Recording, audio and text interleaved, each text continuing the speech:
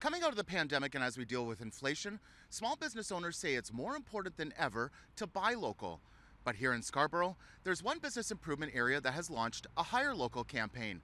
And it's one organizers say is a win-win solution. Rick Impera has been in business here on Kennedy Road for 40 years, and there's no shortage of work to be had. The smallest of dents and scratch painting to major collision repairs. To help keep up with the demand, Impera turns to younger apprentices, co-op students, and those new to the business. I find that starting someone from scratch and bringing them up in the way that I was trained, it seems to be more advantage to the shop. Meet Justin McCallum. This 21-year-old has worked a variety of retail jobs. It's about to be his first time working in an automotive setting, but he has a budding passion. I like old cars because most we used to fix because there's less electronics in them. When Justin came in, just his presence, I go, you know what? I want him in our world. And it was that passion that got McCallum hired. Here he'll start off doing small tasks and work his way up. It seemed like he's willing to work and ambitious.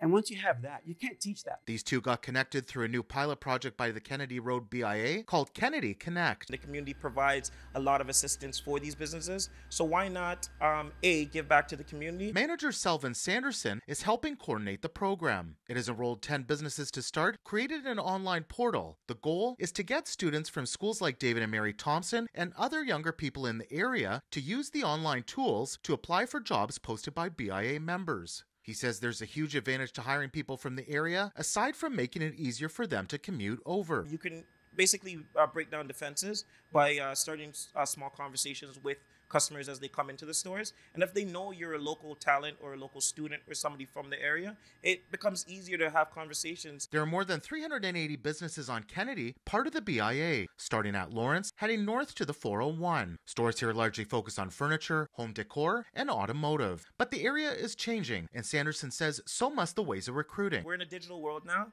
and we just brought the digital world to the present by making this portal accessible and available online. Meanwhile, Impera hopes hiring local youth and small businesses will catch on within the BIA and in other areas. They're our future at the end of the day, and they have a lot of ideas and things to bring forward to us, and you got to keep an open mind. Go for it and don't hold back. Reach out to your local schools and get those kids working, and you're going to be pleasantly surprised. To learn more about the Kennedy Connect program, head to citynews.ca. In Scarborough, Nick Westoll, City News.